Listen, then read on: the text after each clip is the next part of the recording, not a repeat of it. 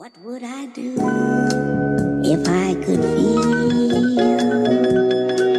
He's got a rocket. His arm is being pulled back by tiny cartoon animals as far back as possible and then flung forward. You've always said that I throw like a woman, so that You do throw like a woman. Super Flag Bros. You actually look like our mom throwing. You realize she was Why better than both you of you, gotta say right? that? By far. It's not nice. Super Flag Bros. I would say by the two of us combined, but the two of us combined is actually worse than one of us by ourselves. PB and Jelly have a couple of veterans on their team as well. We have Joseph Cano and Jay Strachan. They both played for Griffins before. Joseph Cano being a receiver and a very good receiver, catching. Welcome everyone. You are listening to, perhaps watching, Super Flag Bros. The pause you heard and or saw was my annoyance at our technical director, the Eagle of Master Control. I do it because he's terrible.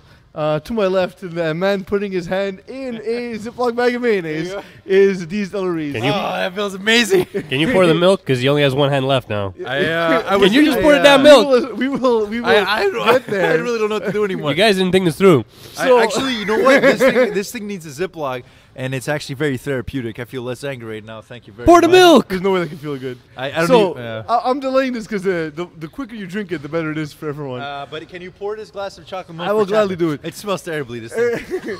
So, Chapman, we're gonna need you to produce the Ziploc bag. should we calling over the producer, Chapman? should we explain? Should we explain what's Yes, going let's on? explain. So, Thank you. as we do each week, we have the Table of Terror, where we randomly select teams who will compete, and they will be our champions heading into that week. The team we expect to win, Thanks, man. although it's completely that's at way random. Too tight. That's way too tight. Thank you. Don't kill me, please. The reason we do it, of course, is that which the games are completely random. We have no way of actually knowing anything, so therefore we decided we'll choose the games at random anyway. Deez lost this week. I lost. Who'd you I have? chose Ball Busters. You didn't choose. You were chosen, Ballbusters. Yeah. And Chapman lost as well. Who'd you have? Yeah, the Fat and the Furious. Chapman but had Fat and the Furious, and they lost as he well. has a chocolate milk challenge, and I have the Saguenay hand trap. Yeah, second hand trap is Deez needs to do the entire show with his hand in a Ziploc bag of mayonnaise. I don't think you know what the backstory is about the Saguenay hand I trap. don't. Please tell. The way it works is that if you're about to marry a woman that's from Saguenay, as I will, you have to prove that you can withstand a full, a full livery of living the hand inside a bag of mayonnaise within a period of time. That is, it's at the discretion of the judge, which is P. Delarice. Yeah. Now, supposing I can last this long, maybe I can get married for once. I don't think any of that's true. As I pour another glass of chocolate milk for Chapman, our producer, who needs to drink 2 liters of chocolate milk before the break. And I'll. This show's gotten completely off the rail. We haven't even started the show yet, so of course I am Peas. Get it. I'm joined by Deez, our co-host and producer Chapman. Of course, you can follow Deez at Dave's Republic, and of course you can find Chapman at wherever my pantry is empty. So let's get right into the action, guys, as we've wasted enough time. I had a whole rant about Valentine's Day, but I'll do it after Valentine's Day, where I'll be broke. Yeah. So we have Jean-Guy facing off against CMS Laval. Jean-Guy won 19-12. Yeah. Simon Laporte is. It smells disgusting. It is. It does. Simon Laporte is the key for Jean-Guy. In this game, he had a sack and an 18-yard touchdown catch. Should he be a bigger role in this offense? First of all, get over yourself. This is not a big issue. You shouldn't be laughing for no reason. When we come down to, you're asking me about Simon Laporte, right? Yes. Yes, I am. Okay. So tall, big Russian guy. Guy. For this game specifically, he provided a lot for this team. Like, I feel like they didn't play very well as a team in general. But no. But let me finish my point, please. Look, Simon Laporte. When I scouted this game, there's something I noticed. He provides so much pressure. It's crazy. I mean, just rushing the passer, it's almost like you have no time to throw the ball. But also on offense is very interesting because he didn't play very much. But his touchdown, the 18-yard touchdown we talk about, I feel like he should get a lot more credit. He should get a lot more credit than for 18 yards. I feel like he. I feel like that touchdown was worth a lot more because of the amount of sidestepping he did to avoid tacklers. But when I'm saying so, this was essentially a 25-yard touchdown pass. But like when I see Simon Laporte, I feel like he is the key for this team. But should he be a bigger role on offense? Should he have a bigger role on offense? Not really. From what I saw from this team, I feel like they're doing just fine, aside from the quarterback position, which we'll get into. But I feel like they have a lot of weapons on offense that they were able to use very, very well. And they have a lot of speed. Like from last year, it's a huge difference. Like I feel like they're a lot faster than they were last season. Well, they've always been a quick team, and we will not get into the quarterback conversation because we did that last week. Did we? However, did we really go? Yeah, we did. Alex Gurnon versus. Oh no, I did that in the newsreel. He's okay though. I feel like they could do better than that though. I don't know. I felt they're dating below their level to the quarterback position. Yes. They gotta try not kick the coverage. For CMS Laval, Etienne Miron did not play, but now CMS has officially started 3 quarterbacks in 3 weeks. How should they get their offense in order? Okay, for CMS specifically, I think they actually had a pretty good week. I don't think the quarterback was the issue this week. Watching that game, it was just a really, really, really sloppy game. It just seems like there's no, but he's not terrible. Like, and I don't think. Like I love that you keep describing guys as not terrible. So no one's good. Yeah, but it's Division 6. Varying degrees of terribleness. Division 6. We played in Division 3. We've seen what this is. This is what it's like. When I look at this team, it's weirdly like I don't feel like the quarterback plays really the issue. I think missed tackles are such a humongous missed opportunity. I think as a team, like it can turn a missed tackle can turn like a sure 4th down into a 1st down, and I think that really ruins you as a team. So I think they got to get. I think before blaming the quarterback, it's really a defensive issue more than anything else. TDs and Beer put up 43 as they destroyed. Can we just pull this back for a second? We didn't talk a second about PB. No, but we didn't talk about PB&J at all. Well, because that's the next game we're gonna do. Right. I'll pretend like that's what my intention was. TDs and Beer destroyed Goon Squad 43-7. It wasn't Goon Squad. You're not paying attention. That was last week's game. They played against Trojans this week. No, it was against Goon Squad. No, they played against Trojans. They played against Trojans this week, not Goon Squad. Can do a check on this, please? Yes, I checked. I checked just before coming here. You're wrong. They played against Trojans. They didn't play against Goon Squad. Last week they won against Trojans this week.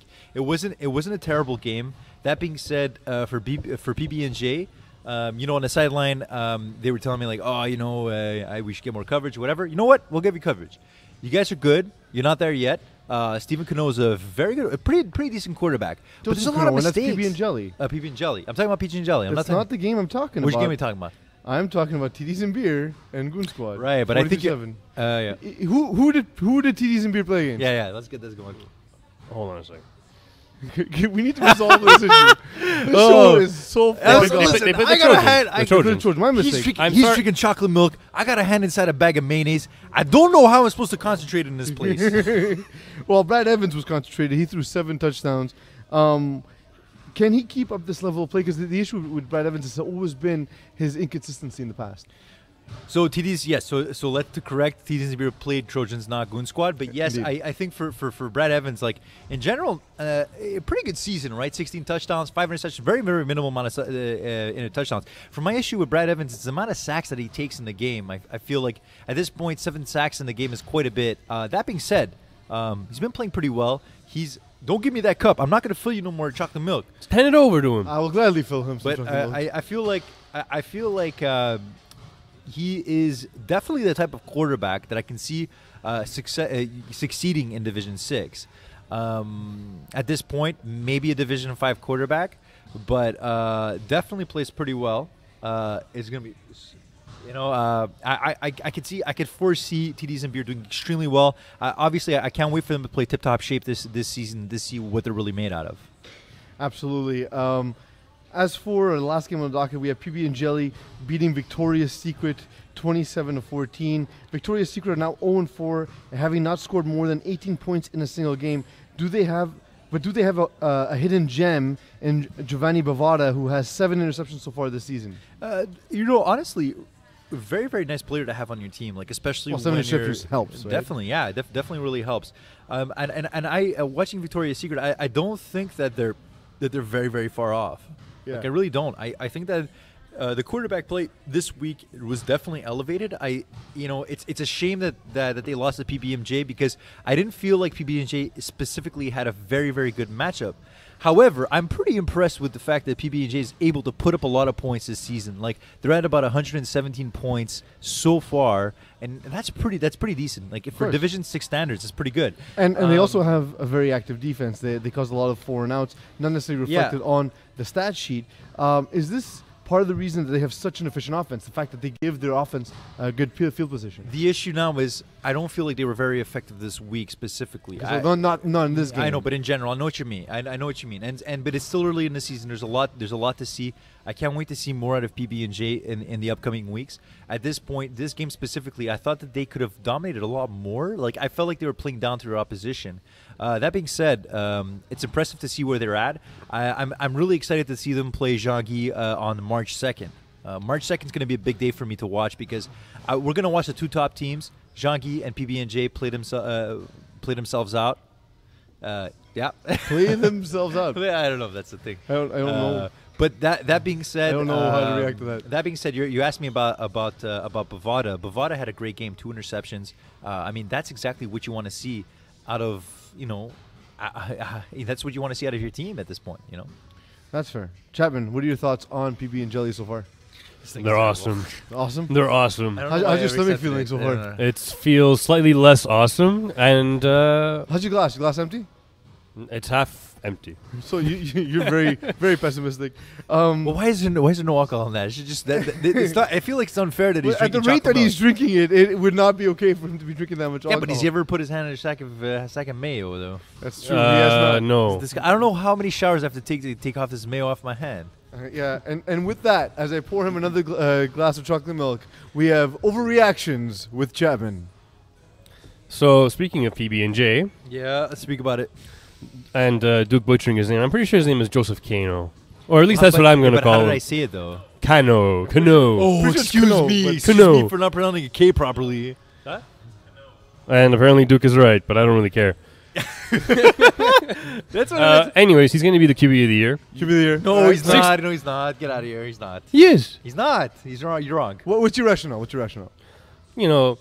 TD to INT ratio, 6-1. Yeah, but you're just looking at stats. That has nothing to do with it. Everything with stats. What did it have to do with? This league is stats based. This guy's a stat man. He loves stats. I love him. He loves stats. Speaking of stats, yep. The Sabre versus Ravens game this week basically featured either a lot of offense or 0 defense. 600 total yards of offense. 600 yards of offense, okay. Yeah, Max Marini apparently rushed for 156 yards, which beats all of the leaders in the league. And I think that's actually a record. Like as a season combined? Season combined, yeah. Everyone played 4 games. He has, in that one game, beat everybody out. No joke. No joke. His feet. That's like Lex Neville. Not Lex Neville. Lex Neville. Lex Neville feet. Next level Why feet. can't you pronounce words? I have a hand. His hand. Right now. Yeah, it's disgusting. It's clinging to your arm. It's becoming a problem. I don't want to sit next to you. Like I'm not in my shot. Are we going to do this next season? I'm not down for that. I want to renegotiate my overreaction number 3. Oh, I was going to say they both need to buy new defenses. And number 3, buy them. Yes. Where do you buy a defense? Kijiji. Fair. It's probably a creepy guy in his basement, but go ahead. I hate you. Overreaction number 3. Desperate times. This is such a waste of my time. So basically, there's 2 groundhogs that died. Well, who? 2 groundhogs. Yeah, Winnipeg Willow, and New Jersey's. I like his name better, Stonewall Jackson. Stonewall Jackson's pretty intense. So, but that's not overreaction. That's a fact. That's a thing. That is a fact. What I'm saying is that spring's not coming. It's never coming. No, we're skipping. We're skipping spring. We're going straight into summer. Just all right. That's not bad. It kind of feels like it's heading there anyway. At this point. Of course, I forgot to remind everyone. What are we talking about? I am so confused. I don't even know what to do with this bag of mayo. I'm afraid it's going to leak all over my pants. Is he getting high off mayonnaise? This guy is eating chocolate milk. He's drinking chocolate milk. Eating chocolate milk. I don't know what else to do right now. What are you talking about? Well, I'll tell you what I'm talking about, because we all know that Nicolas Cage truthfully proclaimed that 2 Rogers don't make a right. Get your season right by getting outfitted at Sporteria Cage, the official sponsor and jersey provider of FPF.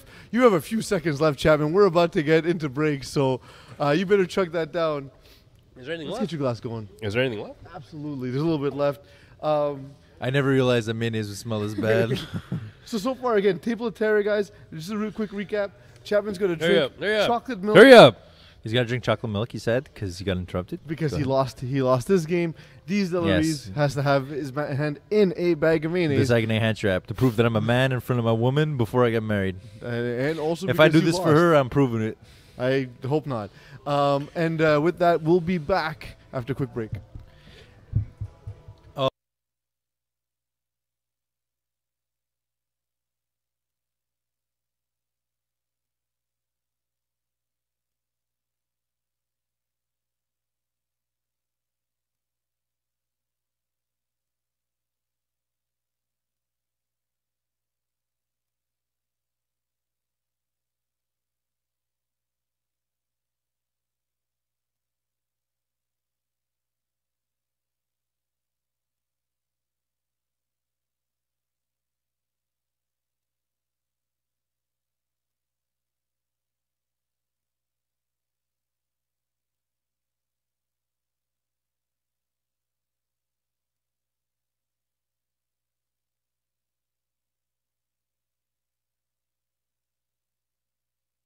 You haven't looked at it once. So that was the most bizarre. You haven't content looked at from it the once. Eagle Look at America it. Control, trying to shave seconds off the show. Look at it. I'm not looking. It's disgusting. You're disgusting. Your arm hair is full of mayonnaise. I know. I see it. I don't know how you're gonna get it out. This was It's your gonna be idea. The most uncomfortable drive home. This It was was your my idea. I think This was full, your idea. full blame, full credit. I am Peace Delaries, of course. I am joined by my brother, my super flag bro himself, I hate you. Deez Delaries. I hate everything about you.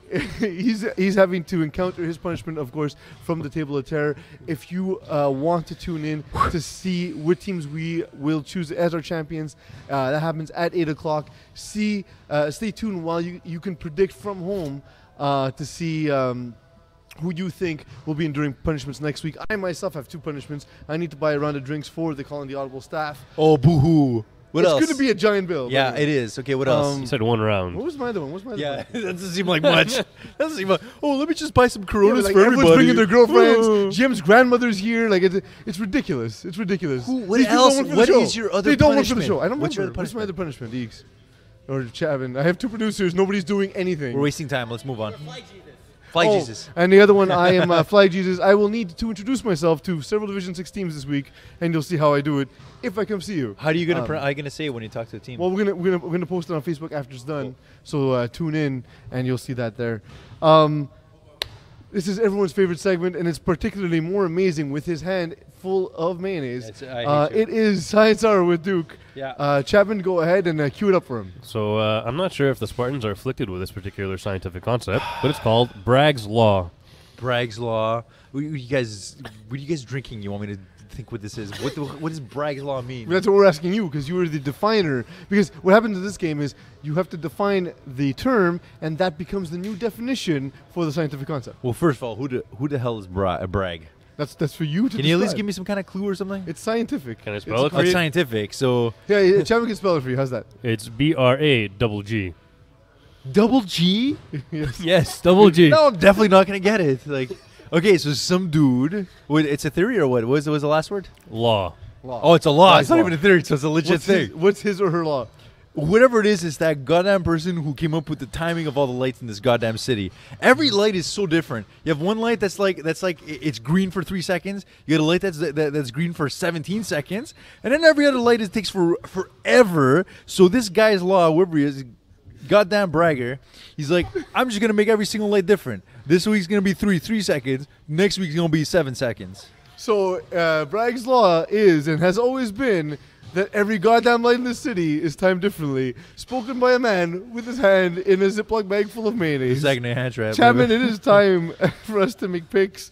So please cue up the games. We're one of the few divisions to have games this week, so let's go ahead and make our picks. Yeah. You make So picks. Sabre FC versus Goon Squad. Yeah, Sabre FC. I'm gonna go Sabre FC. Well, I don't think we'll ever. It's chocolate milk. I don't think we would ever choose finish Good chocolate Squad milk. in this in this matchup. Next one, PB&J versus CMS Laval. PB&J. Nice. Next. Best offense, best defense. PBJ. Yeah, man, 100%. Diablos versus Spartans. I'm gonna go with the Diablos on this one. I watched them play a bit this week. They're pretty impressive, man. How about you? What do you think? I'm gonna go with Spartans. You live, you die by the long ball, and I think they're gonna die by the long ball. Wow. It's funny because I always make fun of everyone for using sports axioms. I just loaded up on that one. Love what? I don't know. What I just said nothing for 10 seconds. Next week's Science Hour is gonna be Axiom. Go next. Brick Squad versus Victoria's Secret. Victoria's Secret on this one. I'm gonna go with Victoria's Secret. Victoria's Secret because I love breasts. Wow. Team Laval versus Ravens. Ravens. I like Ravens in this one. I think this is where they turn the season around. I hate your face. I'm gonna choose Team Laval. All right, fair. Next. Nighthawks versus Gamecocks. It rhymes. I'm going to choose the Hawks over the Cocks because the Hawks offense has been impressive. They've had a soft schedule so far, but they have some winning experience behind them now. They see what it takes to win FPF. I'm gonna go Do Nighthawks. you have scissors for these goddamn for this thing? Later. To get off my Later. hand. That's Teas your and beer problem. versus Smoking Axolots. Yes, teasing the beer. Next. Teasing me because smoking axolotls made me Next. lose Jean- last Next. week. Zhongi versus Gronky Kong. I'm gonna go Jean-Guy on this one. You? Chapman, who do you choose? Because you have a challenge. Gronky Kong please get a new QB and Gronky Kong. My elbow, my arm's gonna fall off. I'm going chunky. Tip What? Top Shape versus the Trojans. Tip top shape. Is there any question why are we asking this? No, next. Tip top shape. I like the dual threat running attack. 420 versus NWO. It's not 420. It's That's what 4th I'm and gonna 20. call them. Get your things proper. It's, I just should four- have- it's 420 against who? NWO. It's pretty good actually. Pretty good It's a game. good game. What are you gonna take, G's? I'm No. gonna No. I don't want to know. I'm gonna go with the NWO on this one. All right, I'm going 420 blazing. We should take a bet on that one. Next week, if you lose, you get a sack of mayonnaise. Unfortunately, someone chose that punishment already. Next. No more games. And with that brings us to Thursday's lesson plan. The Hall of Fame nominees were announced, so take a look as the actual Hall of Fame inductees will be announced this week. It's a tradition that we have that during Super Bowl week there's a bye week in FPF, and that's the time that we use to announce the Hall of Fame inductees, who are players, referees, and a media member or contributor as well. Are you included in this list or not? I'm not included. No. So yeah. Neither's Eagle, Never mind. which is a little bit contentious. How but, come Eagle's never been included? In He this? hasn't had enough seasons, according to Rob Campana. With that, for Dees Delaries, for the Angry Eagle of Master Control, for Chapman Did you see with his this? upset stomach, and for very the upset Bag right of now. Mayonnaise, Did you see this? I am Peace Delaries reminding you, goodbye. I'll always have mayonnaise for my sandwiches from now on. Okay, can I get this off my hand, please? This is terrible. I'm gonna throw this out. I can't. I'm gonna go to the bathroom. You smell disgusting. Don't tell anyone.